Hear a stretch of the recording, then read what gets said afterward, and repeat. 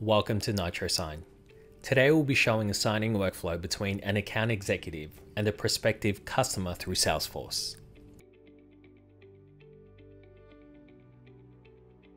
To begin, log into Salesforce and open the customer's account.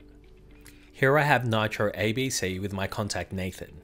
We've set up the opportunity and uploaded the purchase order, so we're ready to send a request.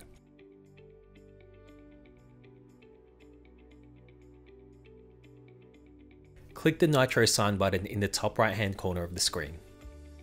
The web browser will take you to Nitro Sign, and we're prompted to choose the document we'd like to send for signing. Nitro Sign will assist you by allowing you to choose a document from the record or entry in Salesforce, own documents, shared documents, or searching from the entire Salesforce database. Note, templates are also available in the Salesforce add-in. Click Continue, and Nitro Sign will also help you find your contact.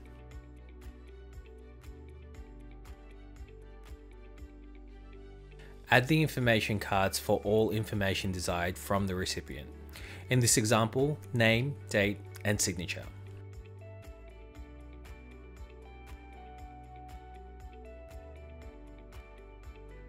Clicking Continue will take you to the messaging step, in which the outgoing email message to the recipient can be customized. We're also given the option to CC recipients. We'll add the finance team to the CC. The finance team doesn't need to sign the document, but will be notified when the purchase order is sent out for signature and will receive an email with the final document after it's signed by the prospective customer. The final step is to click Send for signature. The dialog window lets us know that the document has been sent, and both the offer letter recipient and the finance team will be notified via email. Switching over to the recipient view, the recipient will receive an email notifying them that they've been sent a purchase order for signing. The recipient can sign the document using a desktop, laptop, mobile, or tablet device simply by clicking on the Sign the Document link in the email. The recipient is taken to Nitro Sign to begin signing. A Nitro Sign account is not required in order to sign a document via Nitro Sign.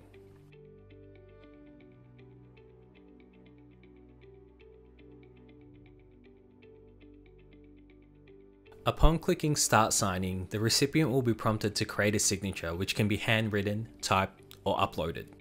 The recipient will then be prompted to complete the rest of the fields, and once all signing fields are completed, the recipient can now click Submit to send the document back to the account executive.